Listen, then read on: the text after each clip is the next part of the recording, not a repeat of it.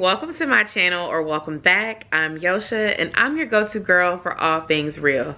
And if you are new here, I am a lifestyle vlogger from the Atlanta area. I cover real talk, lifestyle, and reviews. I vlog. I'm here to do a thank you for 20,000 subscribers video, Q&A. So I got one question from Facebook that said, what would you tell a person who's trying to start on YouTube or social media? And this is from Quana Christine.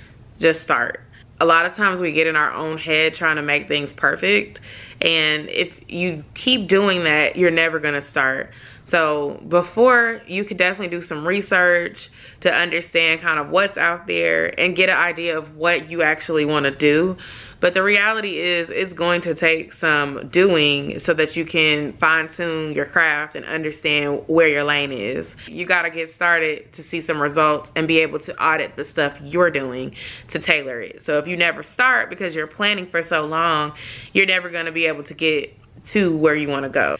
Create the social media account, upload the first video, and be consistent once you start so that you can learn from your own content and learn from others. Ebony Yvonne said, what do you think is the single most important thing to master for success on YouTube? That's a really good question.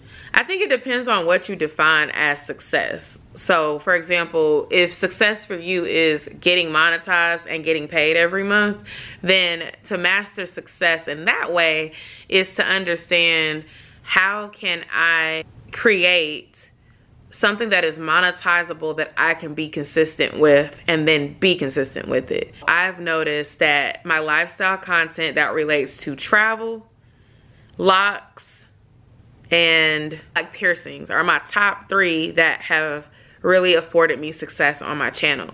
And so after being on YouTube for over a decade, I realized that to be successful, I have to be consistent in that type of content to create some evergreen videos within my channel that are going to perform well over time. And this is very helpful for me because when I'm not able to retwist my husband's locks, when I'm not able to go on vacation or go on a weekend trip and vlog, when I'm not able to show you guys a new piercing, I have that evergreen content that will still get views months and years later that can help sustain income for my channel even when I'm experimenting with new things that are not paying as well.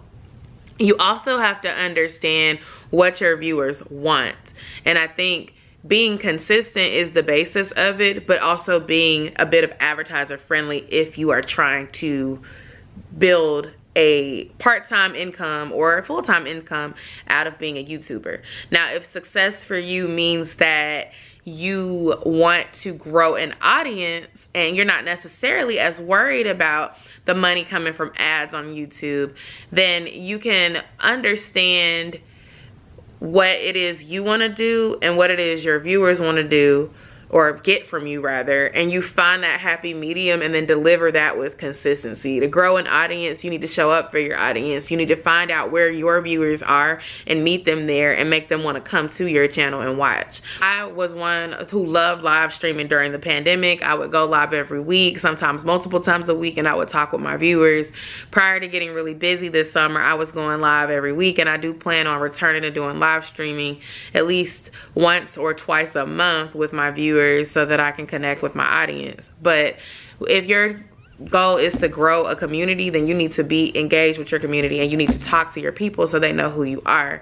That is how you define success. But going back to your question, it really does depend on the person and what they want. Like I said, making money on YouTube, your defined success is going to look very different than someone who's just looking to grow a community. And you have to understand what's advertiser friendly so that YouTube can push you out. And then also, what do people that are in your current audience, but then people who are not in your current audience, want to see? What makes people want to come and watch you over the millions of others that are also creating videos? Right, this next question comes from JocheHeard. She asked me a few questions. So the first one said, why do you think some people are successful on YouTube and some aren't, even if they put in the same amount of effort? I would say that is subjective, right? Your journey is your journey, so don't compare yourself to others, in that if you post your video and you only get a few views the first time, you are comparing to somebody who's been doing it longer than you, or someone else that is also newer, but maybe they have other resources that is allowing them to push their content out better. Don't compare to others and let that deter you from wanting to keep going, because there are times where your videos or your posts are not going to do as well. Sometimes established people say that. It ebbs and flows. You know, we assume that we're putting in the same amount of effort as someone else. Now, I will say in my earlier days of YouTubing, I would watch content that seemed very similar to mine, personalities that seemed not even as inviting as mine, and their videos would be taking off better than mine. I just wouldn't understand. Sometimes I think it's a matter of YouTube pushing out different types of people over others, different body types, different colors of skin, different niches.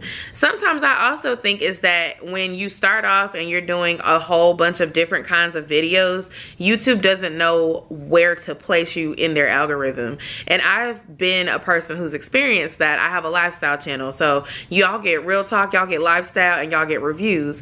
Some of my reviews have went viral. Some of my lifestyle content specific to piercings, locks, and travel have went viral. And then when I'm doing every day, here's my day in the life as a working mom and a married wife, that doesn't do as well. And so you will sit there and you watch somebody who is a specific lifestyle channel that only does daily vlogs and family videos, and their videos do better. They've established a niche and an audience that is specifically looking for that. There's so many different things on this channel that it is hard sometimes for YouTube to push that out. And if you're a channel that's doing a lot of different things, sometimes you're not getting pushed because you are doing so many different types of videos on one channel that YouTube doesn't really know how to push you out every time you hit upload.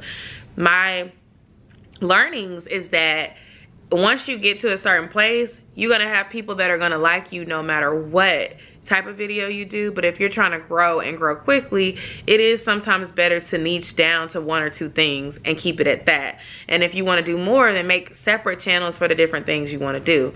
If you're busy like me and don't have time for that right now, then do it the way you're doing it, but understand your growth may be a little bit slower than others. Now, outside of that, if you are not consistent and you're not uploading shorts and long videos every week, then you're not getting pushed out like others because you're not posting enough. The other thing is the likability factor. If you have a good personality and people relate to you and they feel like they can really understand you as a person, then it is easier to grow like that too, because people are gonna watch whatever you do. And her other question was, what is the key to happiness in life? Her YouTube channel is Tasha Rose 2000, so check her out, y'all. I do not have the key to happiness in life, y'all. I will say, like, I believe in God. I am a Christian, and I do feel like if you do not have a good standing with God and you do not, you know, walk by faith, a lot of times you won't have happiness, because this world can be really dark and this world can throw a lot of curveballs at you. And when you get those curveballs and you don't have a higher power that you believe in, even if you're not a believer, if you don't have that sense of things are going to get better, I can control this situation with what is allotted to me, I can work on what I can control, and I can trust the process that it is going to get better, then you're always going to be feeling like you're not where you're supposed to be, things are not good enough. You're gonna always be struggling and looking at things half empty versus half full, because you don't have that sense of faith that it will get better. I think just having peace and being able to have your health and understanding that every situation happens for a reason, and that no matter what happens to you, you are gonna be okay on the other side of it. This question is from Nay Lynn. She said, as an amateur, I would love to know more of the best video editing apps, preferably free, for beginners. I'm currently trying Canva but haven't got the hang of it yet. So currently I use iMovie. If you have an iPhone, I highly recommend iMovie. If you do not have an iPhone and you have a Windows computer, back in the day I used to use Windows Movie Maker. You asked me for free, so those are my top 2 freebies. I definitely recommend getting you an iPhone. It doesn't have to be the newest iPhone, but it has to be an iPhone that can have enough space to store your videos. If you have an iPhone, you can edit your videos for free using that iPhone. Now, as you get more subscribers, you start making money from YouTube, or you have more money from your full-time job that you feel like you can invest, I would say the MacBook Pro makes editing your videos easier. We get bogged down in trying to find the best tools, and you need to focus on filming the content in good lighting, good quality, being consistent and getting a video out to your people every week, and then the cool editing software will get there. In 2024, I did start doing a lot of my thumbnails in Canva, but in the past, I have used PhotoGrid. PhotoGrid and Canva are the two main that I would use. PhotoGrid, all of them, they want you to pay for the better stuff. And so, yes, they have a lot of cool free templates that you can use, but if you invest in Canva Pro, if you invest in the apps that you can take those watermarks off, you're gonna have a better experience. When I didn't have an iPhone, I also used something called Filmora to film long form videos that are horizontal landscape like this one. But then like a lot of people now are using CapCut, and they do have a free version, but again, when you start paying for like the extra add-ons, you just get more features. In 2015, Miss Nunya said, would you ever plan a subscribers trip like Mill Snow is doing March to Cancun? I would absolutely love to do a subscribers trip. I think I would do a cruise first, just because I think a Carnival cruise is probably the most doable and easy way for us to go, and y'all handle y'all payments through Carnival yourselves, and we plan to get together and have a great time on the ship. I would love to start with something like that, and maybe the first cruise be out of Florida and go to the Bahamas. But I would love to do something like that. Maybe we could aim to try to do it in 2025. I think that would be great. The other question I got was, what is my most viewed video? So let's see. I'm about to check right now. I got my channel right here on my phone. That question came from Kwana as well. She asked me a question on Facebook and here on YouTube. Shout out to you, girl. So my most popular video is, oh my gosh, my husband's retwist video, how to retwist locks, very detailed for beginners. For a very, very long time, my most viewed video was how to heal your nose bump overnight. It is now number 2 on my channel. I don't know when it beat this, but I have 225,000 views and counting on the how to retwist locks for beginners video. And then my second most viewed video is the how to heal your nose bump overnight with 222,000 views and counting. And that video was uploaded 8 years ago. The video of me retwisting my husband's locks was uploaded 2 years ago, maybe almost 3 at this point. And in my shorts, let's see what the most popular video is. In shorts, it's a quick little video of me retwisting my husband's locks. That video actually has 384K views. That's a lot. And I'm still getting subscribers because of that. So it's loud and clear. I know people want to see more lock videos. My husband's locks are really, really long. The struggle is real. I know I posted a video of us watching it in the shower. The last time we did it, we actually washed it in the sink again. I put a high chair in. I had him lean back like this just because they are so long, and it's just easier to scrub like that instead of having to try to stand behind him. I'm shorter than him. It's just a lot.